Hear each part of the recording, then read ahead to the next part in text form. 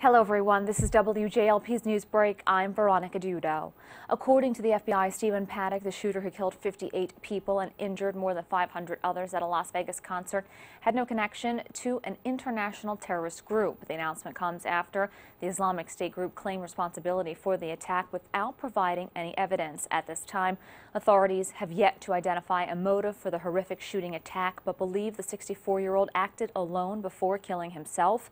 Officials say from the 32nd floor of the Mandalay Bay Hotel and Casino, Paddock opened fire on thousands of innocent people attending an outdoor country music festival.